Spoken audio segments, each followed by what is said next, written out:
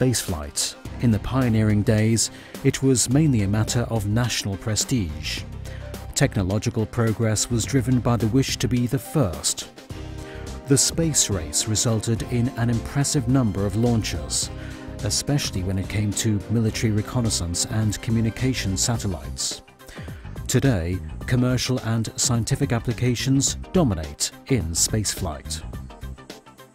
We have now become accustomed to many services provided from space in our daily lives: communications, weather forecasts, television, remote sensing of the environment and navigation. Our activities in space have left traces behind. To date, there have been some 5,000 successful satellite launches, and certain orbits are at risk of becoming congested. About 17,000 man-made objects are currently being regularly monitored from the ground. Some 10,000 of these objects are fragments created by more than 250 explosions and collisions that have occurred in orbit. Explosions are caused by energy reservoirs that remain unused upon completion of a mission. Only 7% of the monitored objects are functioning satellites. The effect has been particularly evident in the low Earth orbit region. This extends to a height of about 2,000 kilometers. Two-thirds of all known artificial objects can be found in this comparatively small region. However, also here, they are far from evenly distributed. For most missions, near polar orbits between 600 kilometers and 1,200 kilometers altitude are used. For this reason, the highest collision risk can be found in the vicinity of the Earth's poles.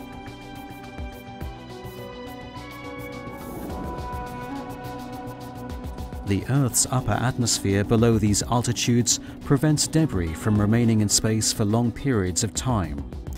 The objects are slowed down by the atmosphere, causing them to lose height and burn up on re-entry.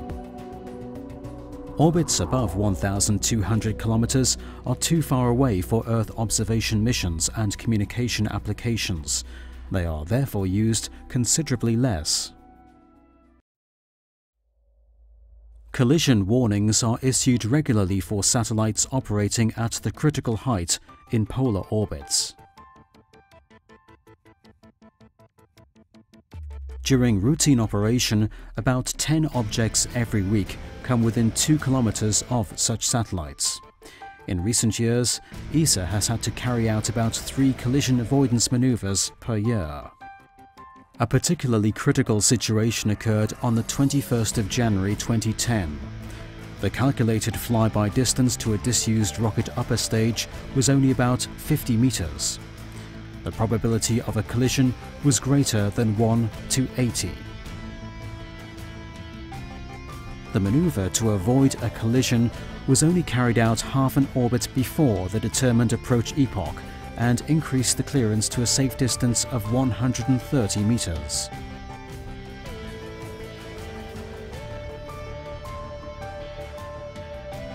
However, most of the artificial objects in space are uncontrolled and cannot be influenced. This means that the majority of collisions cannot be avoided using such evasive maneuvers. There have already been 4 major collisions in low Earth orbits. The most serious of these collisions was the one between an Iridium satellite and a defunct Cosmos satellite on the 10th of February 2009. The satellites collided at a relative speed of approximately 42,000 kilometers per hour. This resulted in the creation of an additional 2,000 items of debris that can now be tracked from the ground using radar. These debris will disperse at differing speeds over the course of time due to the effect of Earth's gravitational field. The iridium fragments are less affected, meaning that they disperse somewhat more slowly.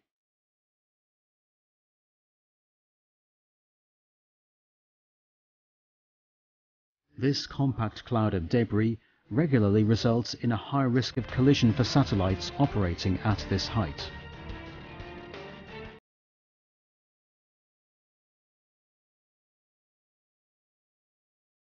Many of the critical flybys occur in the polar regions, where all of the near-polar orbits overlap.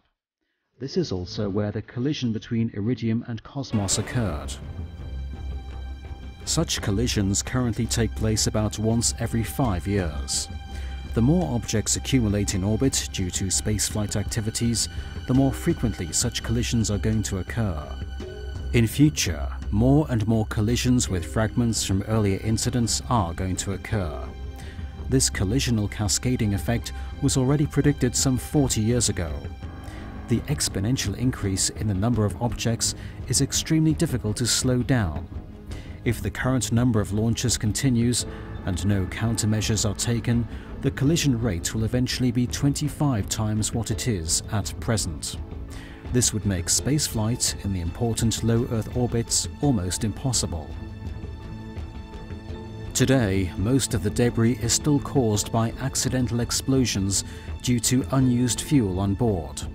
However, the problem can be alleviated by so-called passivation measures. These include depleting unused fuel, venting pressure tanks, and switching off batteries. Collisions can also be prevented if satellites are removed from heavily frequented orbits at the end of their missions while they are still under control. If they are brought down to a height below 600 kilometers, they will only remain in space for about another 25 years before re-entering the Earth's atmosphere. Collisions with a few items of debris remaining in this area are very unlikely. The passivation of objects and the reduction of their residence time in space are measures that stem from recommendations by international experts. They have already been incorporated in the guidelines of many major spacefaring nations. ESA also applies such measures. The Earth observation satellite ERS-2 that provided data about our planet for more than 16 years was moved into a lower orbit in August 2011. The orbit altitude was reduced from 770 kilometers to 570 kilometers using several maneuvers. The density of the atmosphere here is about 10 times higher, meaning that the satellite will decelerate more rapidly and quickly lose orbital height. ERS-2 will therefore re-enter the Earth's atmosphere through natural mechanisms within 15 years and pose no further collision risk. Most of the remaining fuel on the satellite was used up by additional depletion maneuvers. Finally, batteries were disconnected and radio contact was shut down. ERS-2 is now completely passivated and will remain physically intact until it re-enters the atmosphere. Measures such as this need to be applied consistently and globally to limit the growing amount of space debris. However, it is going to take some time before this is implemented for all missions.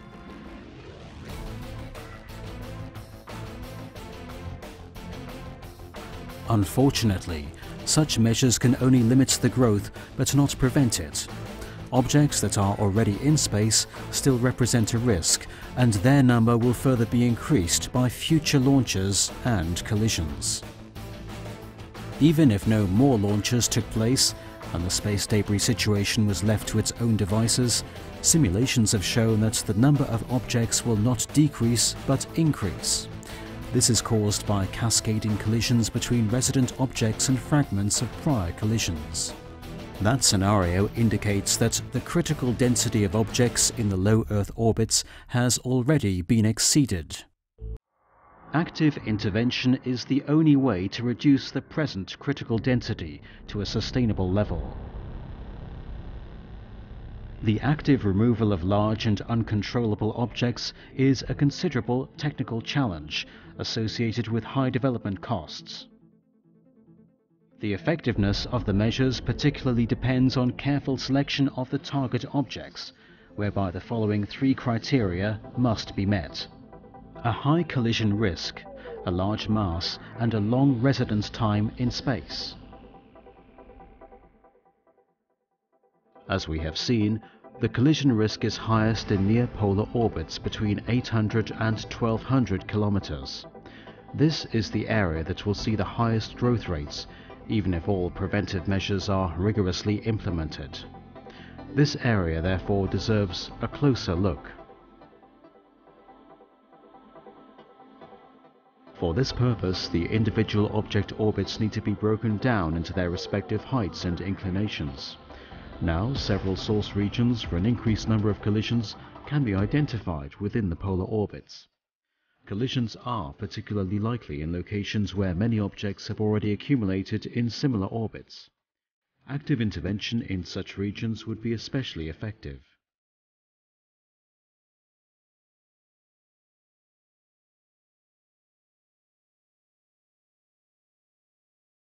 The severity of the contamination depends on the mass of the colliding objects.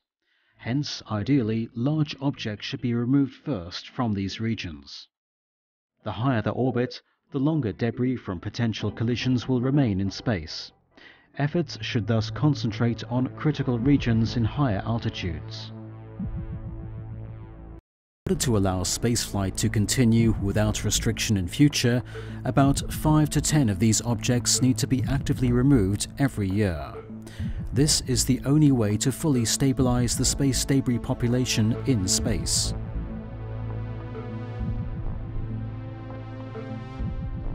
However, there is a long way to go before the first service vehicle can actively remove objects. There are many technical problems to solve. Approaching an uncontrolled target object is a major challenge. This involves the avoidance of collisions with the target and determining its attitude motion. Because the target object is no longer transmitting telemetry data, the position needs to be actively determined from the ground. This requires the use of radar systems. An initial impression of the attitude motion of the object can be gained from Earth using, for instance, the Tyra tracking and imaging radar located in Germany. The final phase of approach requires the use of relative navigation, for which purpose LiDAR or radar systems can be used. The exact attitude can then be determined using a camera. The method that is used to capture the target object can be chosen depending on certain conditions such as rotation rate, the structure of the surface, and the size of the object. One possible method is to use a robotic arm to grab a suitable element on the surface of the target body, stopping the motion and berthing the object. The motion can be dampened by a clamp, which can then provide a secure frictional connection. Even the casting of a net would be feasible. This would avoid the need for direct contact with the object, which can then be towed away. These different methods permit the use of powerful thrusters. This allows the service vehicle and the target object to re-enter the Earth's atmosphere together in a controlled manner.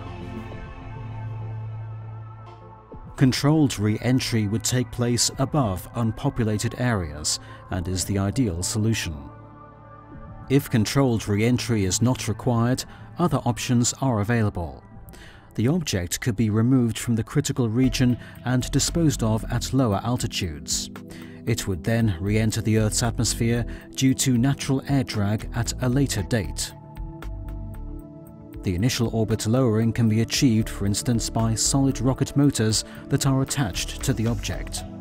They would first stabilize its attitude and remove it independently afterwards.